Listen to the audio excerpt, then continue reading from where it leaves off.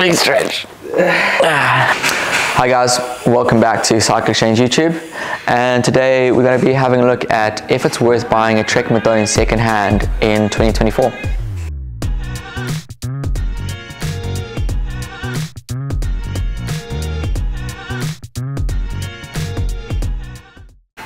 So we've chosen this Madone. It's a really nice looking one. We've got this like beautiful blue and black paint job, looks really sexy, and I think the Madone is one of our most popular bikes here at Cycle Exchange, simply because it is a super aero race focused bike, but is really user friendly in the sense that you've got an adjustable cockpit up the front here, which makes it easy to dial in your position and make it comfortable for you. Standard stem you can swap out with whatever brand, whatever style that you want. Same with the bars, just a standard clamp that you can swap out and make it yours and get that perfect fit for you. Personally, I'll probably go some narrow bars, but that's just myself. The other thing that's really nice about this particular model that we've got here in front of us is that the previous owner has put in this little Bluetooth connector for your DR2, and what that means is you can hook this up to your Garmin, your Wahoo, your Karoo, whatever system that you're using, get all your data from your DR2 up on your head unit, and you can also hook it up to your phone. If you want to delve into being a real like geeky and really getting into it, you can change what your buttons are doing on your DR2, really get into that, throw all your updates in there. It just means you get that level of personalization, and that's coming stock out the box on this bike, which doesn't normally. So one of the other things that's unique about the Trek Madone is that you've got Trek's ISO speed system that sits here, and it's a little decoupler that sits underneath these covers, and what it does is it just smooths out the road quite a bit. So whilst this is an aero race bike, you're getting quite a bit of comfort through the saddle from that, and it's quite unique compared to other aero bikes, and some people say it takes a little bit to get used to, but for me it just makes the bike super comfy straight away. Some of the other things that we've got on this bike is we've got this really nice set of Ultegra airless Pro 5 carbon wheels. They do come stock in this particular build. They're really good because on these they've got DT Swiss internals on the hubs, which makes them super easy to service. They've actually got a really good seal, and most shops keep all the parts and spares for these, so if you ever run into problems, quick fix, always in stock. So on this Madone, beautiful race bike, we've spoken about some of the like highlights, but is this bike still relevant in 2024? It's obviously a little bit older now. This is the Gen 6 Madone. You've got the new Gen 7 with the wild holes in the seat tube and all crazy stuff. Hints of something new coming from Trek that we don't really know about just yet. But this bike in 2024 is still super popular among our customers for the reason that it is still a really fast, really stiff race bike.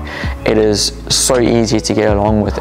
Bike tech moves at a rate of knots that no one can keep up with, and the price of new bikes at the moment is through the roof.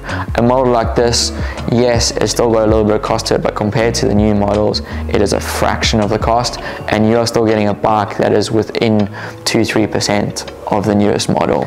Trek has ironed out some of the creases from this model and the newer model. So some things like they're new on this model, you get these little paint chips here from the fork swinging around and going past the knock block.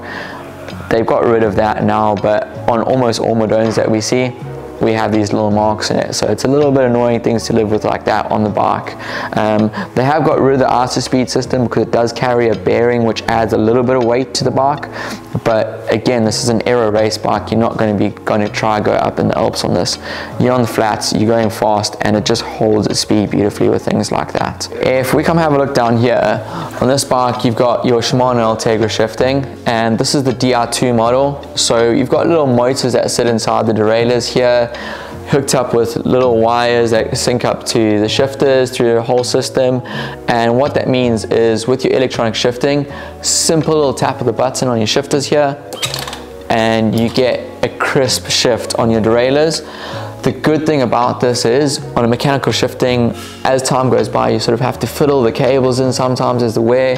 Electronics, every single time you get a perfect shift, it's always going to go into the right gear. So much simpler, so much easier, and also a little bit less maintenance on the bike overall.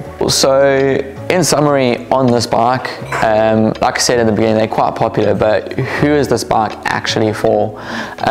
It's quite unique in the sense that because you've got quite a bit of front end adjustability on this bike, You could run it for a bit more relaxed person, but ultimately it is someone who is looking for a fast ride, something that is a little stiffer, is going to cut through the wind, and you're looking just to get that little bit of an edge on your rides.